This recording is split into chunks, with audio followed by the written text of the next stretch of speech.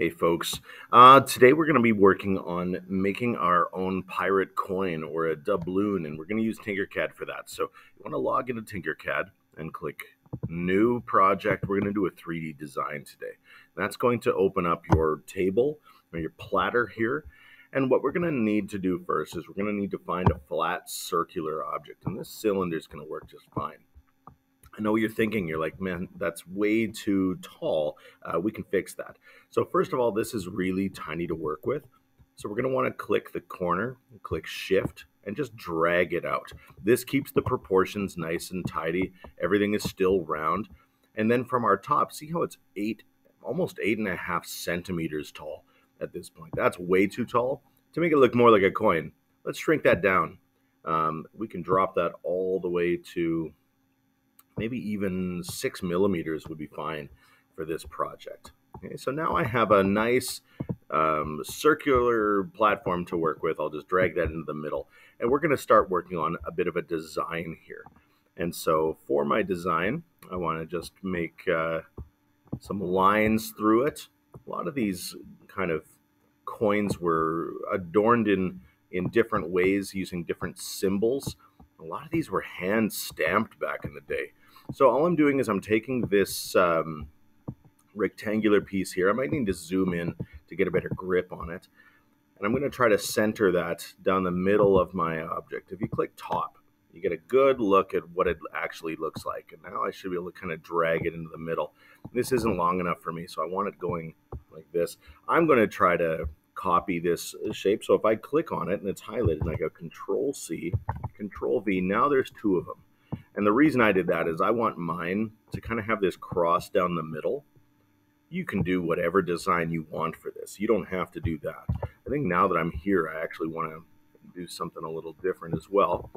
I'm going to shrink these down, maybe put some of those on the ends, just like that. I like how this looks. Put those there. Another one. Oops. Drag this off to the side. I'm going to rotate this. I think you can probably see what I'm doing right now with my design. Like I said, whatever you do with yours is totally cool. Oops. Sometimes Control Z is your best friend when you can quickly undo the things you're working on. Like that. I'll hit Control Z. This is the shape I meant to drag.